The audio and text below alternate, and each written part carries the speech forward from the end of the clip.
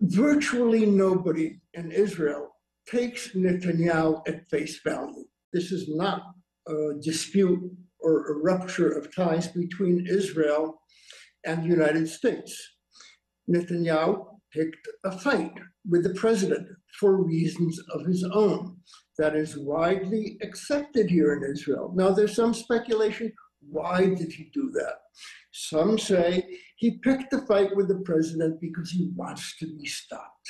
He doesn't want to invade Rafah as he's being pressed by his own government or parts of his own government, but he doesn't want to be seen as refusing to do so.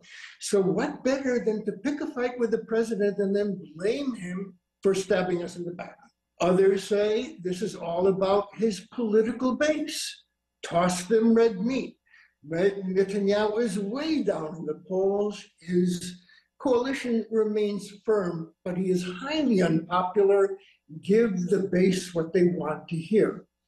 And there are those who have said, we, Israel, through mediation of Qatar, Egypt, and the United States, are not far from a deal.